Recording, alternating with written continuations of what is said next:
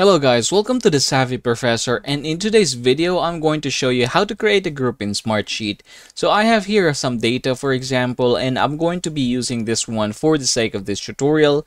Now here obviously you have here macronutrients, and then for the macronutrients we have three main kinds. We have carbs, protein, and fat, and here below are examples of those macronutrients.